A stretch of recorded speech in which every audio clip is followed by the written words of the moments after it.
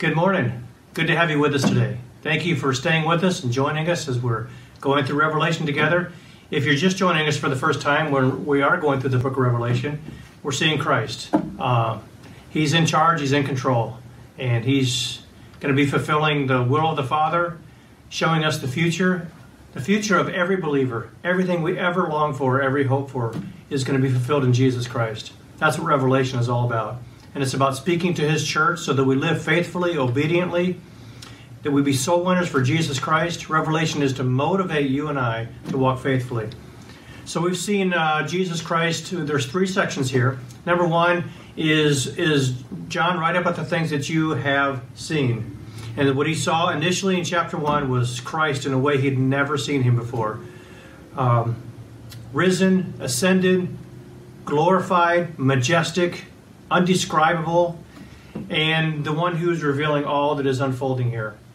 Chapter 2, we come to the 7 churches, specifically 7 historical churches, but not only those churches, the churches that Paul wrote to, and the church today, the universal church. Jesus is writing to, he's transforming his church. He's doing that today. And what he wrote to those 7 churches were words also to our heart, and we've seen those and been challenged by those. Now we're moving into the third and final section. We're only in chapter 4, but this third section takes us all the way to the end of the book of Revelation. That third section is John, write about the things that will be, the things that are going to happen. They haven't happened yet. John, I want you to write about those. So that's what we're going to see. In Revelation chapter 4, we see this, and John wrote, after this I looked, after the church age, after chapter 2 and 3, and behold, a door was standing in heaven. And the first voice, which I had heard speaking to me like a trumpet, that's chapter 1, verse 10, was Christ, said, come up here, and I will show you what must take place after this. And so John is going to be ushered into the very presence of the Lord. We're coming into the throne room of God himself. Words can't even describe what we're going to see. What's conveyed is for our understanding, and it boggles our mind. Maybe you've been to the White House. Maybe you've been to Thrones of Queens. I don't know. Traveled around the world. But I tell you what, there's nothing that can compare with what we see here about God the Father, about Jesus Christ, about them together in heaven. What an amazing piece that we have here. And so we come to Revelation 4 and 5. We step into a heavenly throne room scene, and that's going to be the context for what happens in the next 2 chapters. The thrust of these 2 chapters is this. It's about God. It's about God the Father. It's about God the Son. And it reveals this one thing, that God is worthy. He's worthy of all praise. He's worthy to do what's about to unfold. What we have here is a theodicy. It's a term which simply means this. It's a defense of God. It's a justification for God to do what's about to unfold in chapter 6 through chapter 18, 19, the tribulation. God doesn't need a defense. But in his kindness and grace, he offers to us rationale for why he's about to do what he's to do. He gives us a glimpse into his character, his attributes, who he is, and he lets us see those not only on printed page in words and in concepts, but in real life as we see him here before the throne. It's an amazing piece. To see God, to see him on the pages here, to just know that this is a reality that is far beyond our ability to comprehend. And John's trying to put it into words that we can understand. So let's see what John says, what he writes about. God is worthy in every way to do all that he's done, to do what he's doing now, and to do what he's going to do in the pages that are going to unfold. How is that so? What do we see here? Well, the very first thing that we see about God here is the obvious. It's in verse 1 and verse 2. God's in heaven. He's worthy because he is in heaven. You know what? That's his home. It's not our home. Not yet. If you're a child of God, one day we will be in heaven with the Lord. We will be with the Lord in a new heaven, a new earth. But this is his home. This is his dwelling place. This is the nerve center of all that God does. He gives us a glimpse into a piece of that. Of course, God is not just in one spot in one place.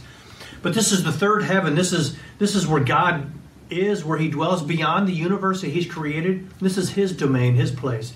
And he allows us, through John, to have a glimpse into what is seen here. Paul had a similar opportunity like this, and he couldn't even describe what was going on. He spoke of himself in the third person, and he says, you know what? I was caught up to the third heaven. Whether in the body or out of the body, I don't know. But God knows. And you know what? John is lifted up into heaven. In the body, in the spirit, we don't know. But we know it's real. He's trying to convey to us what he sees. And so it says here in verse 1 that a door is opened into heaven. A door is open. Here's a voice speaking. That voice is Christ. We tie that to, again, chapter 1. But the door is heaven. I tell you what, folks, that's a rarity in the Scriptures to see God open the door of heaven. We only have a few glimpses of that where we see Ezekiel in chapter 1. God lifts him up, opens the door of heaven, and from that he conveys the visions of the glory, the majesty, the terrifying holiness of God before the people of Israel. The door is open for Ezekiel. We see Jesus Christ, when he was baptized, the doors of heaven opened, and the Spirit of God came down, and the voice of the Father spoke, and we see that affirmation of the deity of Jesus Christ. When Stephen was martyred for Jesus Christ, he identified with Christ, and he paid with his life. The door was open, and he saw Jesus, after he was crucified, standing at the right hand of God the Father.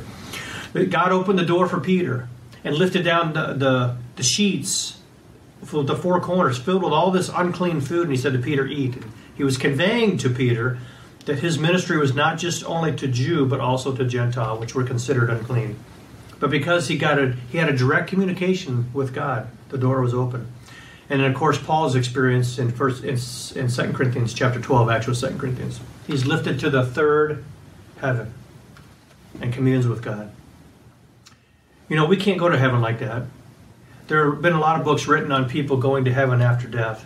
None of those books convey with accuracy what the Scripture speaks of. None of those books convey what ought to be the focal point of any of those books. That's Jesus Christ.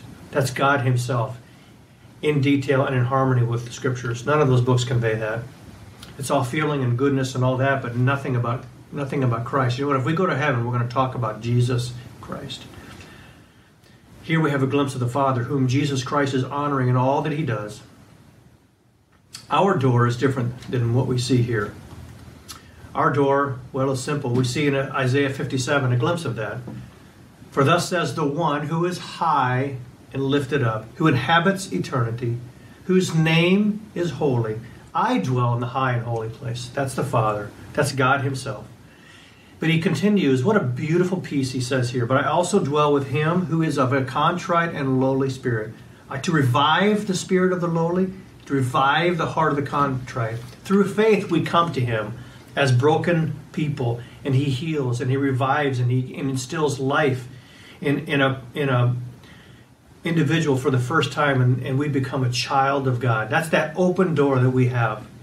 An open door that we have in Christ is through prayer. Matthew 6:9. Pray like this: Our Father who art in heaven, hallowed be thy name. Prayer brings us into the very throne room of grace, just like John is. We can't visually see it. We can't visually experience it, but we are experiencing the same power, the same access to God that John did in a different way. We will see God when he brings us home to be with him. Jesus Christ himself, the significance of this open door is this, that we need a Savior. When that door is closed, sin closes that door for us. Jesus says there's only one way to heaven. There's only one way to that access. There's only one way to that throne room. Jesus says, I am the way. I am the truth. I am the life. John 10, Jesus says, I am the door. If we're going to come to the Father, we must come through Christ. See, John here is lifted up, has that relationship already with Jesus Christ. Matthew chapter 7. There will be many who want access to heaven, many who think they're going to heaven. They'll say, Lord, Lord. But Jesus says the one who comes to heaven ultimately is the one who does the will of the Father. That's not works. That's reflection of relationship. And he says the one who comes into heaven will be the one who has honored me by doing what I've called them to do, the will of the Father. So the significance of this open door for us is this. We can have relationship. We can have access. Our mediator is Jesus Christ. Our access is Jesus Christ. Do you have that this morning? Another reason that God is worthy is another very obvious piece here, but it's significant and it's important. In verse 2, we see this. And at once I was in the Spirit, and behold, a throne stood in heaven with one seated on the throne. Jesus is in the Spirit. led by the Spirit, filled with the Spirit, lifted up by the Spirit. All those things are probably true. And he says, am I lifted into heaven? Here's what I see. I see one seated on a throne. There's a throne and there is one seated on the throne. Again, a description of God. When he is seated, the work is under his control. He is sovereign in every way. Let's look at that. We see glimpses of a God seated on the throne, and yet we see him working his will, even as he's seated in majesty.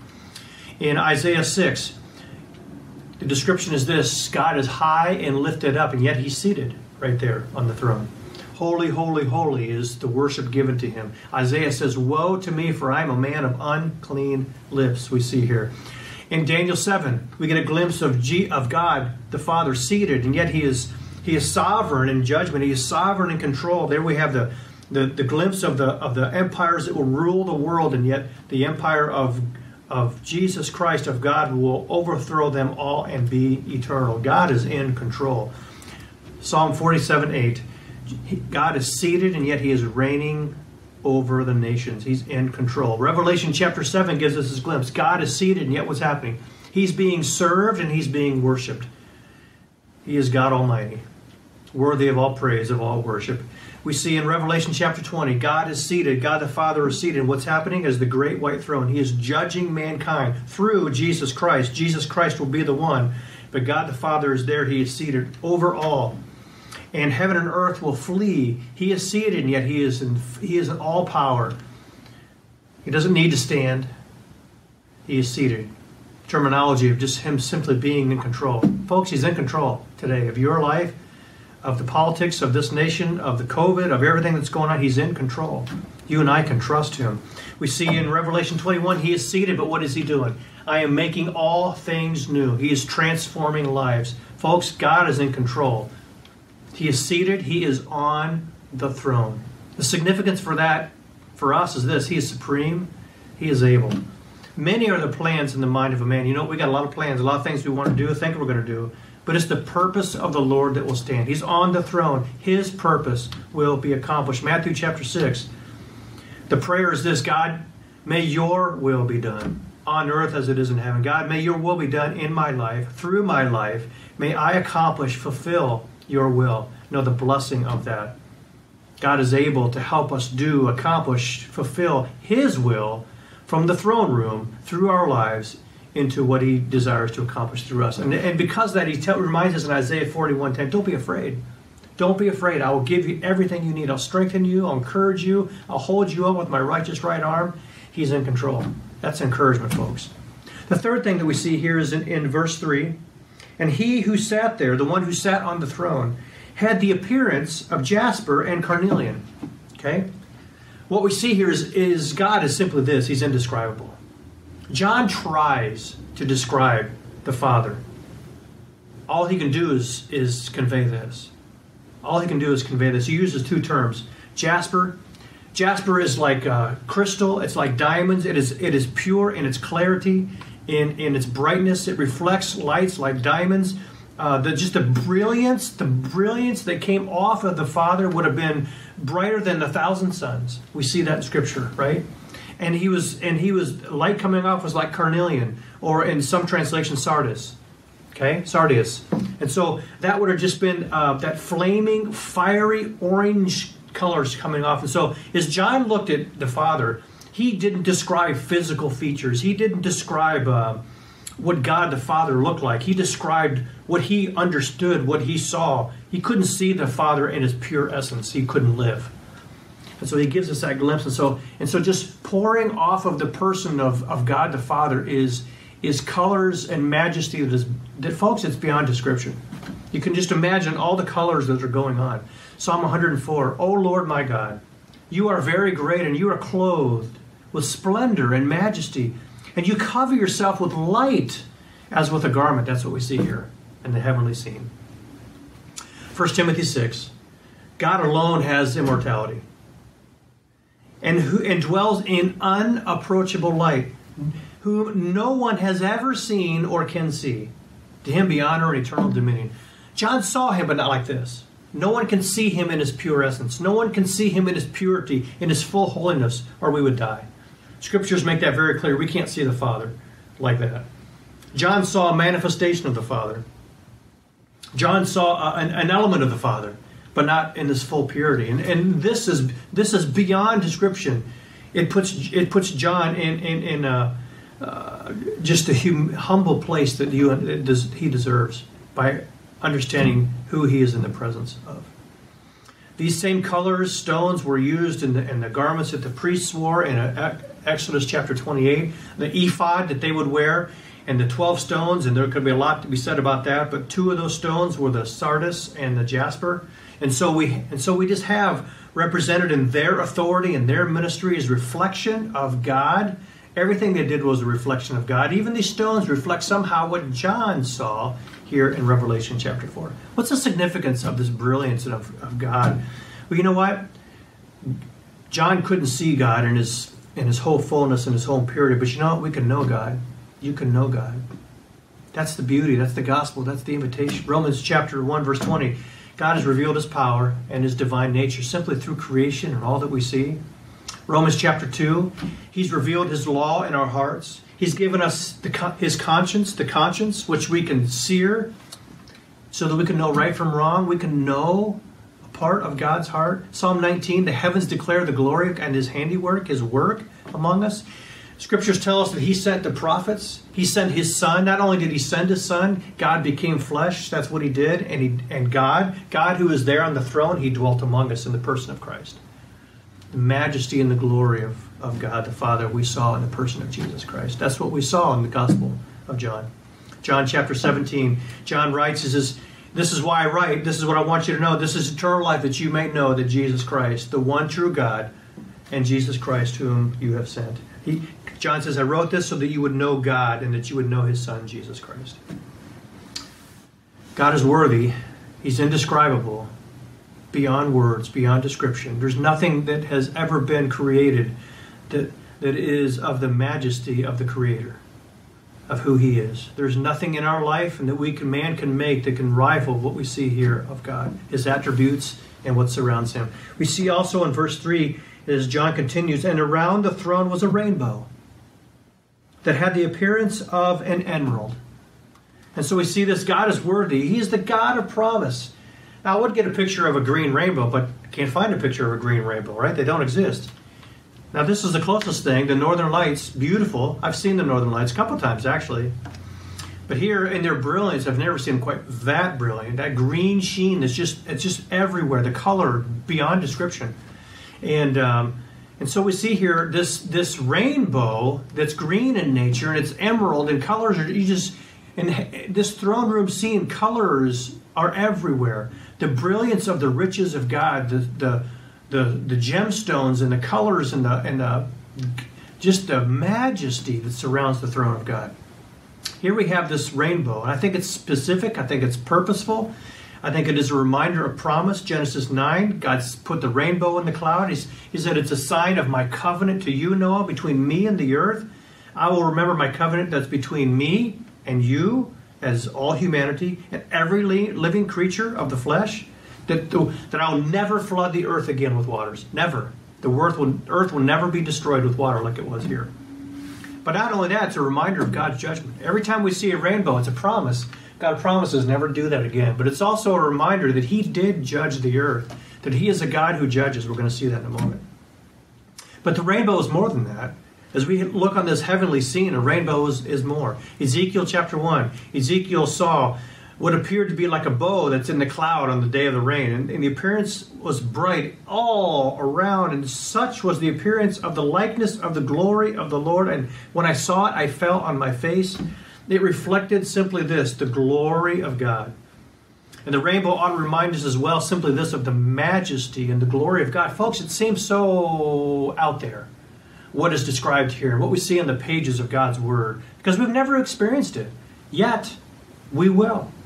It's by faith that we look to him with eyes of hope and certainty and belief in our hearts. Say, Lord, I believe. And one day I'm going to see you like this. And what God has provided for us, for those that he loves, is beyond comprehension. Folks, never lose sight of the wonder of God. Because one day you and I are going to experience the wonder of God, not the ravages of sin that is so much a part of our life, not the hardship of life. Someday those things will be behind. Don't forget that. We're going to be in the purity of relationship with God someday. We must hold on to that promise. What's the significance of that for us? The rainbow is God's promise. All of God's promises find their yes in Him. 2 Corinthians 1:20. And so Romans 4 just reminds us of Abraham. Abraham was fully convinced that God was able to do what He promised. And that faith was counted to him as righteousness. That faith revealed his trust in God. And it put him in a relationship with God where he was right with God. When you and I believe God like that, we put our faith and trust in Him at the moment of salvation, and then for obedience every day, and for mission every day, and for soul winning every day, and for faithfulness in our life, we are saying, Lord, I believe you. And we are being reminded of the promises of God and living upon them and acting on them.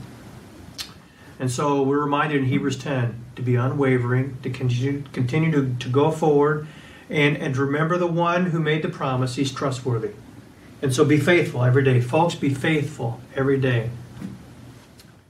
Serve the Lord faithfully every day. Honor Him faithfully every day. Don't forget what He's promised for you and to you. May we live for Him well because of the promises of God. Now I want to take a side note here for just a second. Two elements in here. We're not going to go into detail, but I want to mention them. It's the 24 elders and the 4 living creatures. Unusual elements we have here. So let's look at those. Verse 4, and around the throne were 24 thrones. Seated on the thrones were 24 elders, clothed in white garments with golden crowns on their heads. We'll say more about them later, but here we have the 24 elders. And then we have in verse 6, and around the throne, on each side of the throne, are 4 living creatures, full of eyes in the front and behind. And the first living creature was like a lion. The second living creature was like an ox. And the third living creature with the face of a man. And the fourth living creature like an eagle in flight. And the 4 living creatures, each of them with 6 wings, are full of eyes all around and within. Wow, this is incredible. I mean, we don't see anything like this ever. Okay? Let's take the 24 elders. Who are they? What are they? There's no easy answers to this. Some would say they're angels. They represent us. Okay? Now in Revelation, you never see angels that are called elders. They have positions. You never see angels who wear white in Revelation and wear crowns. Not in Revelation. Okay? Some tie angels to the churches, the messengers of the church, but we see those as pastors, not an angel. We talked about that earlier. Yet we see in Colossians that angels have authority. They are authorities. Eldership is an authority. They have authority. They're invisible. They have authority. Sometimes they manifest themselves. In John and Matthew, we see them wear white. Are these angels? It's possible. It's possible that they're human beings. Okay? They may be angels. If they are, they represent us. If they're people, they represent us. We're going to see that. Do they tie back, some tie, whoever these are, back to the 24 orders of the priests and Levites together in 1 Chronicles 23 and 24? There were different orders, tiers of the priesthood and the Levites, and so they see this as being a reflection of that. I see it probably as being those are representing all the redeemed who have ever been saved. Are they human? Maybe. Are they angels? Maybe. I don't know. I think they're human, maybe. But we're going to see that. Okay? It seems clear that if this is the case, they are representing all who have been saved, Jew and Gentile, because the clearest picture of this we see in Revelation 21. Revelation 21, we see the New Jerusalem, the city of Jerusalem. It had a great high wall with 12 gates. At the gates were 12 angels, and on the gates the names of who? 12 tribes, and the sons of Israel were inscribed. So the gates, you have angels at the gates, but the gates themselves represented Israel, the 12 tribes of Israel. Then you have the foundations of the city. You have 12 foundations. On them were the 12 names of the 12 apostles of the Lamb. You have the 12 apostles, which represent Gentiles, the church. And here you have, with clarity, a connection that's possible that these 24 elders do indeed represent simply the believers who have come to faith in Jesus Christ, Jew and Gentile. We don't have a final answer. I don't have a final answer. I don't think any of us can ever know because it doesn't tell us. Then you have the 4 living creatures. Even more amazing, more peculiar. Well, it seems clear that these are angelic beings, not human beings, right? I've never met any human being that looks quite like this. In Ezekiel chapter 1, you have a very similar experience by Ezekiel. Not identical piece by piece, but very similar. You see the same creatures here, the same kind of creatures here. They're identified in Ezekiel and identified in Isaiah as cherubim and seraphim. Okay, different kinds of angels, different terminologies. We don't have time to go into that. Here we have representations. They're like a lion, an ox, a man, and an eagle. There's 4 elements here of these 4 creatures. It seems, well, in just a second. They have 6 wings. Those wings are used for different purposes. If you look in Ezekiel and you look here, you see those wings function in different ways. They have eyes everywhere, which seem to convey wisdom, discernment, the ability to see everything. Nothing is hidden. They're not God. They're not deity, but yet they are instruments of God. They're tools of God. They're in service to the Lord. They're the closest thing to the throne. They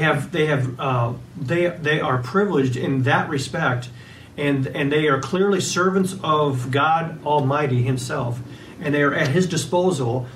And some would say, well, they represent Christ. They represent the different descriptions of Jesus Christ in the Gospels, Matthew, Mark, Luke, and John. But that seems to be like a stretch. There's not a clear connection between those descriptions and what we see here. The better description seems to have a direct link scripturally, that these 4 creatures created by God to serve Him are there for a specific purpose, and that's to remind us that God keeps His promises. Genesis chapter 9, God makes a covenant with Noah after the flood. I establish my covenant with you and your offspring after you, with every living creature that is with you, the birds, the livestock, and every beast on the earth. So you have the man, you have the eagle, you have the lion, you have the ox, you have all 4 elements here. And what this is God's promise to all of creation, not to destroy it like He did. God keeping His covenant. And these seem to be a reminder to us of God's covenant-keeping promise. Whoever they are, whatever they're doing, they seem to be connected to that purpose. That God is reminding us through John that He is still on the throne and He's still keeping His promise to you and I, to this world, to this earth, as He said. So there's a lot more that could be said about them. We're not going to right now. Okay, God is worthy. He is, well, let's see, verse 4. You see a description here of the elders. They're seated on thrones. They're clothed in white garments and have golden crowns on their heads. I can't describe all these things and what they're there for. Why did they receive them? What do they represent? The white in Revelation that we see later, we can communicate clearly what it is and may be connected to that. We'll talk about that later as in relation to believers, if these are genuine people. Okay, but what we see is this: whatever they have has been given to them by God. They're on thrones given to them by God. They're clothed in white, provided by God. They have crowns given to them by God. All that they have is given to them by God. That's the reality for all of us. It reminds us here that God's the giver of all good things. Without answering all the questions that are here that we can't always answer, we can see this about God. He is worthy because He's good all the time, folks. James 1:17 reminds us that every good gift comes from God. Everything good comes from Him. It starts from the throne room of God Himself and emanates into all of humanity. The significance is God blesses all the earth with good, with general blessing, but eternal goodness, eternal blessing starts with relationship. Ephesians 2:8, it starts through faith. And even that's a gift of God, folks. If you know Jesus Christ as Savior, would you just thank the Lord for that? Would you praise Him and honor Him and worship Him because of that? It's from Him alone. Hebrews chapter 11 says, faith, look what faith does. Look what it unlocks. Because of faith, I'm able to please God. Because of faith, I'm able to draw near to God. Because of faith, He rewards me for faithfulness and for obedience. Because of faith, I'm able to seek Him and walk with Him. I tell you what, faith is God's goodness in our life. You know that? You experience that, you're practicing that every day. Live by faith, folks, every day. Okay, another thing we see here is in verse 5. Verse 5, we continue. And from the throne came flashes of lightning and rumblings and peals of thunder. This is quite the scene here. Anytime in Revelation that we see this, it's associated with the judgment of God. We're going to see that unfold here in the book of Revelation. 4 different times we see in the next chapters to come. Chapter 8, verse 5, chapter 11, verse 19, chapter 16, verse 18, chapter 19, verse 6. We see these same scenes, same descriptions, and they culminate with the seventh seal, the seventh trumpet, the seventh bowl. And then they culminate with the second coming of the Lord when he brings judgment upon the unsaved. And so we see that there. This is a description of the wrath of God that's going to come shortly. And this thunder, this lightning, all these things that are around is an expression of the punishment of God that's about to come. Exodus chapter 19, when God came to Mount Sinai, the people were terrified of that. Same description because of the holiness of God. The thunder, the lightning, the thick clouds, and the people, they were afraid, they trembled. They said, Moses, you talk to us, not God. They were terrified because of their sin. Unconfessed sin, the holiness of God. What's the significance? The significance in brief is just this. God's wrath is very real, folks. Romans 8, the wrath of God is revealed from where? Where? From heaven. Against all ungodliness and unrighteousness. Romans 5, verses 8 and 9 remind us that God pours out his love and God pours out his wrath. One day, every individual is going to stand before the Lord. Will you stand there having received his love? Will you stand there unprotected from the wrath of God because you've never experienced the loving grace of God in salvation? That's the significance of this reminder to our hearts. Verse 5, as we continue, we see this. And before the throne were burning 7 torches of fire, which are the 7 spirits of God. Here we simply have the wisdom of God, the spirit of the wisdom of God. God is spirit. God the Father is spirit. He has given us his Holy Spirit. These are expressions we've already seen here in Revelation. Revelation chapter 1, chapter 3, chapter 5 of the Spirit of God. The 7 spirits are before his throne. The words of him who had the 7 spirits of God. The Lamb of God, that's Jesus Christ, with 7 horns, 7 eyes, which are the 7 spirits of God sent out into all the earth. This is a description of none other than the Holy Spirit of God, which indwells us, lives with us. We are the tabernacle, the temple of God, because the Holy Spirit indwells us. God lives within us. God alone is wise. It is a reminder of the wisdom of God. He's on the throne. Oh, the depth of God's wisdom. His riches, his knowledge, they are unsearchable, they're inscrutable. Ephesians chapter 1 reminds us only God gives wisdom. The God of our Lord Jesus Christ, he's the Father of glory, that he might give you and I, the spirit of wisdom. It comes from him. And a revelation and a knowledge. What's the significance? These 7 torches, these 7 spirits, it's that God does everything in wisdom. God is the author of wisdom. God's the giver of wisdom. We need his wisdom. The significance is this: we go to him for wisdom. James chapter 1. When we lack wisdom, if you lack wisdom, and you do, it's rhetorical.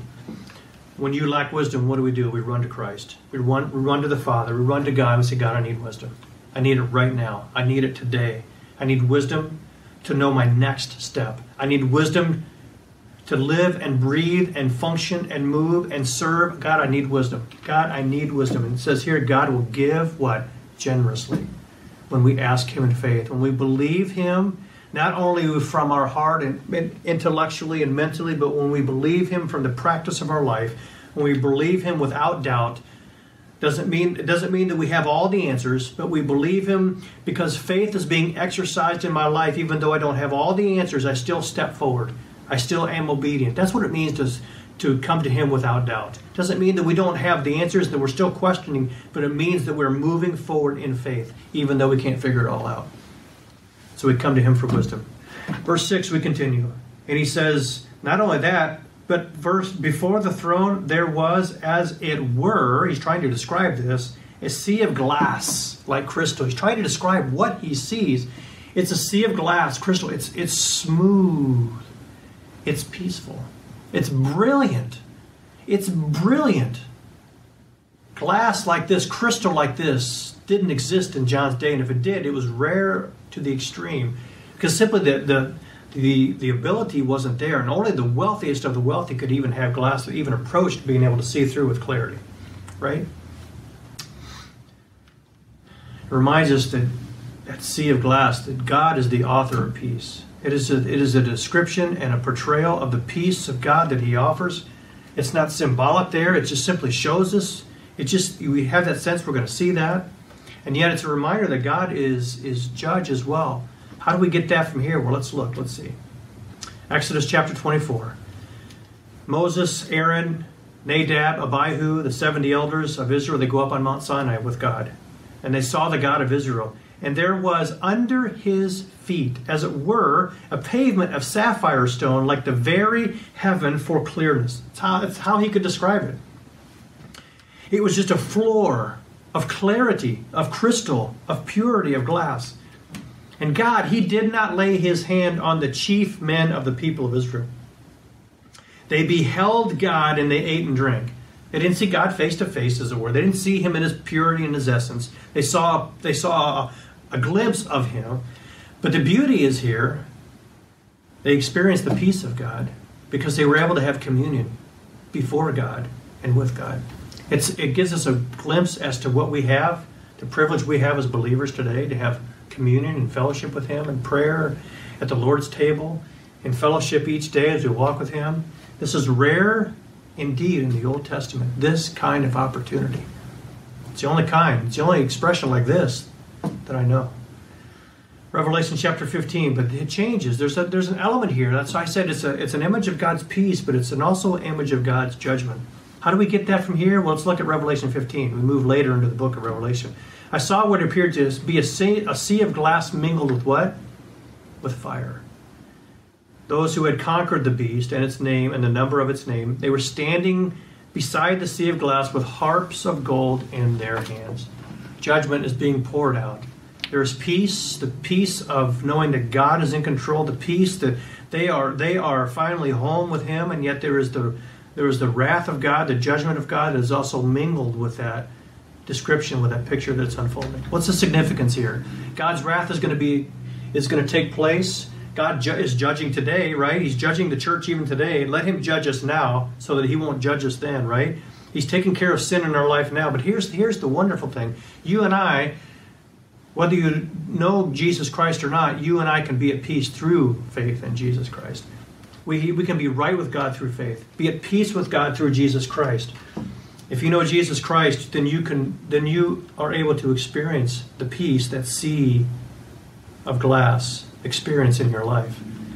Or no matter if it's mingled with fire and there's adversity and there's wrath and there's judgment and there's the work of God against sin in this world, we can be at peace because we're in the very hands and in the very presence of God. He walks with us, he cares for us, he holds us. Romans 8:6. And so we set our mind on the Spirit of God. The things of God through the Spirit of God, the Word of God in wisdom, we set our mind on that. Ephesians 6 says this is beautiful. The gospel itself is just this. It's good news because it's peace. The result of the gospel, the impact of the gospel is peace in our life. Even though I'm going through adversity and hardship in my life, I do experience the peace of God. You can experience the peace of God. Peace of God by being at peace with God. So my challenge to you is this, that you simply know Christ. As you catch this glimpse of Jesus, of God the Father on the throne, he's in control. He is mingling the attributes of his majesty, his holiness, his peace, with the coming true attributes of his wrath and judgment against sin, of his righteousness in doing that he is just in doing that he is a God who always does what is right, and nothing that he does can ever be questioned, because he's God. We're going to see more about that next week. We're going to continue that next week. Next week we're going to continue part 2. God is worthy. Folks, he's worthy. He's worthy to do anything in our life that he chooses to do. He's worthy to do anything in our culture that he chooses to do. He's worthy to turn kingdoms upside down, nations upside down, elections upside down, diseases and the safety of people upside down. He's worthy to do whatever he chooses. I can't understand all that he does, and neither can you. But we can know this. He is a God who is always good. He is a God who brings peace to this world. He is a God who allows us to be in relationship with him, even though he is inaccessible, inapproachable, and yet he gives us access to the very throne room of grace. Isn't that an oxymoron? Think about that. What a beautiful God we have. He is worthy. He is worthy. May you worship him in your life. May your life reflect that worship. May your life and mine, folks, may we honor him in all that we do, because these things are true. This is the Savior. This is the God. This is our Father that we serve. We serve him who is on the throne. May he be on the throne of our heart. May he have first place in our heart. May he be the priority in our heart, as he is in this scene. Everything that surrounds him here in this eternal scene, this heavenly scene, is there for one purpose. It's to serve him. We have been created for one purpose, to serve him. Adam and Eve were created for one purpose, to serve him. They chose not to, and sin defiled them and the rest of the world. Every day the Lord calls us back to that purpose, to serve him and to honor and glorify him. Because this is who he is.